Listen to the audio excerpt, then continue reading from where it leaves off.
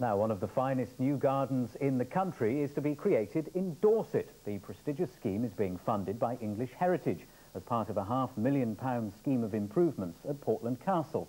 Our reporter, Jonathan Hudston, has been to see what's planned. The idea began a few years ago in the grounds of an old castle in Kent, with a garden designed as a tribute to the Queen Mother. This was so successful, English Heritage decided to create 10 more modern gardens in historic settings. The only one in the southwest will be in Dorset, at Portland Castle. The castle was built in the 1530s, during the reign of Henry VIII, to guard against invasion. A few decades on, it was commanded by Sir Walter Raleigh. Today, its future is being shaped by the garden designer, Christopher Bradley Hole. Only a designer would think of that. Well, I would try to avoid symmetry. And like this building isn't symmetrical. But the main job is transforming this rough area. Mr. Bradley Hole's plans were picked out because they took into account the curved simplicity of the castle itself, its windswept position by the sea. That was part of the inspiration for this amphitheatre space, this clear circular space set in the middle of this irregular walled form of the garden.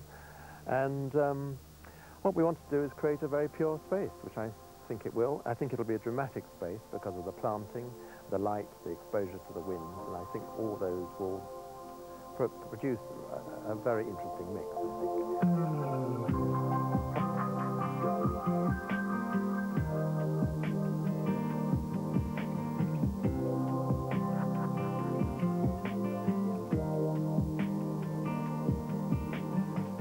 The design will incorporate Portland stone, a material Mr. Bradley Hole has used before. 5 years ago, he won top prize at the Chelsea Flower Show with this modernist garden inspired by the life of the Roman poet Virgil. A similar mix of the classic and the new will soon enrich Portland.